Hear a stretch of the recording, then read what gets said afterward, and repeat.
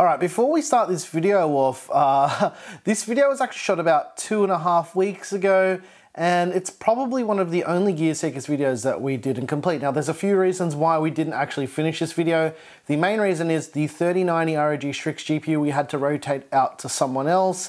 It is coming back eventually, but we couldn't really hold up that NR200 system in the meantime, and we didn't have any time to thermally test all of these GPUs. So instead of us putting out a, let's say, a half-baked video, we decided that we wouldn't do it at all. However, when I was reviewing the footage, I actually found that there was some really interesting stuff that might answer some questions that we've been getting in the comments. Before someone says something like, oh, I don't understand the point of this video if it's not finished, the point is, it shows you how to fit these 30 series GPUs inside the coolermaster NR200, because we have been getting asked a lot about it. So there is some useful information in this video, and I didn't really want to hold out on you guys on stuff that you might actually be able to use if you're trying to build in these cases.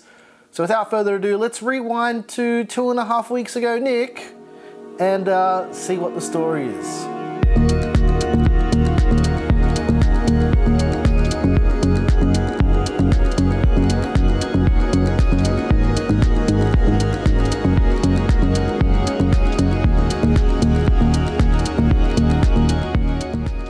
Gear Seekers, I'm Nick. We've had a lot of comments over the last few weeks about what GPUs will fit in the coolermaster NR200, and I actually promised that I wasn't going to do any more videos with this case, but the amount of comments has been, to be honest, pretty overwhelming.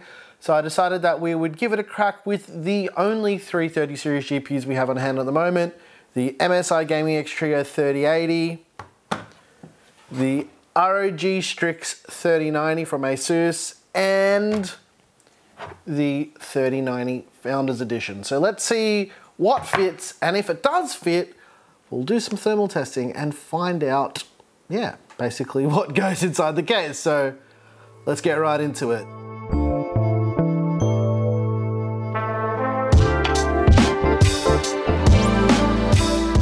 All right, let's get the 2080 Ti that we had out of this system so we can see what will physically fit in here. But yeah, like I mentioned previously, I do need to remove the lower fans in the case because it's just not going to fit otherwise. Alrighty, let's start off with probably the biggest of the three of these GPUs, the ASUS card. This thing is actually bigger than the Founders card. So let's see if this 3090 fits in this case. It looks somewhat promising just by eyeballing it. It might take a little bit of massaging, but I think, oh, you see? Now, if we were to be super creative to make this fit, we could probably take off the front panel, like the front panel and the front screws and the front support. So it will fit. So let's maybe disassemble the case a little bit to see if this is going to work. This might be the only way to get it to work if you were to go down this route, because straight from the side, it's not going to fit.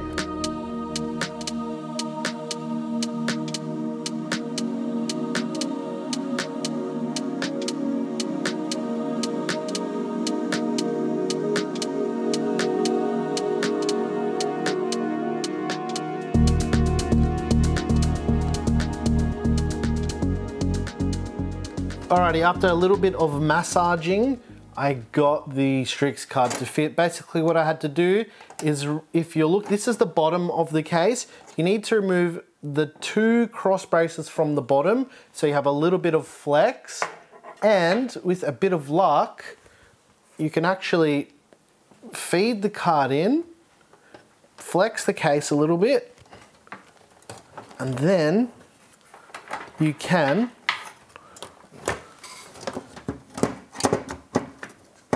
slot the card into the slot.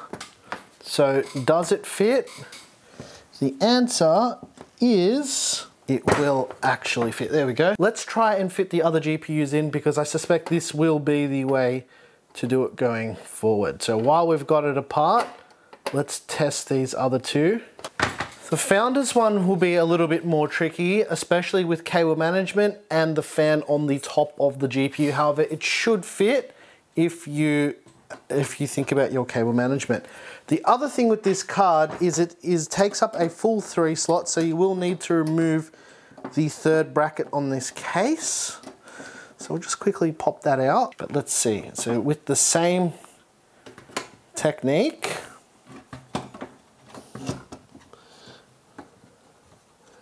and the same amount of massaging, it does also fit in as well. So the Founders card fits, no problem. The other thing, like I mentioned previously, is the cable management on the other side of the card, which I'll show in another clip after this, that you actually need to be aware of that, but you can physically make it fit. The only other problem you might encounter is, particularly with the Founders card, is the power connector coming out on an angle and the side panel being able to close, but I don't see that being a massive issue because you can just run it across just like that. Okay. Last but not least, the wider of the cards. Let's try the MSI card while we've got this all apart like this. And the 3080 Gaming X Trio. This card's a lot wider than the other ones, but with a bit of luck, okay, this one also does fit too. Right, cool. So that's really the crux of this video, is whether or not these GPUs can fit. The answer is most definitely they can, but you will need to remove these bottom brackets. And the other question that we're most definitely going to get is, can you mount fans on the bottom panel? Even the 12mm fans will not fit here. So yeah, that's the real answer. You can go ahead and deshroud your GPU if you want to waste some time. I don't recommend doing that. Yeah, but it does actually fit. I hope you guys found some useful information in that much shorter than usual video. And like I said in the intro, the reason why I wanted to put this out was because there is some valuable information in there, and I didn't want to keep that from you guys. And we have been getting a lot of questions about it in Discord, and I had already filmed how to do it. So it would just make sense if I put out a video on what we had done, because the original plan was to thermally test all the GPUs and see how they would perform. But again, we ran out of time because we had to move on that GPU. And yeah, that's just the reality of YouTube sometimes. I mean, the GPU is coming back, but you know, I'm not selfish, so I let other people do their content with it as well, so they can have videos of their own too. So yeah, eventually we will get around to thermally testing this, and there will be another video maybe in the future. And like I said in the original intro that we shot 2.5 weeks ago that you probably saw as well, we weren't actually going to revisit this case at all because we've just done so much with it. But the questions are there, and I have to give you guys as much information as possible. And so without holding off too much, I gave you as much as I could. And I'm sorry that there wasn't all thermal testing and everything, because that NR200 system is part of our monitor testing setup. And as you've seen recently, we've had heaps of monitors to test, so we couldn't really hold that system up any longer. Yeah, so I hope you guys enjoyed it. And if you like the music you heard here, I make all the music. It's available over on our Patreon. If you want to get early access to videos just like this one right here, it's available over on Floatplane. Yes, we are on Floatplane. Once again, thank you so very much for watching. I'm your boy Nick with Gear Seekers. You peek, we seek. And I'm actually feeling pretty bummed that we didn't get to finish this video for you guys, because the original scope of the video would have been really, really interesting. And now it's just like, hey, here you go, fit a GPU in a case. But I felt guilty, as there is some valuable information, and we've never not released a video we've not completed before, and we've never not finished a video. So I felt like it was this thing on my shoulder. I'm like, oh, you have this half-done video that's got something valuable, you should probably put it out just so people can figure it out and learn something, or you're doing a bit of a disservice to everyone who's been waiting for something like this. But yeah, I hope you guys got something out of this video, and I'll catch you next time. Thanks for watching.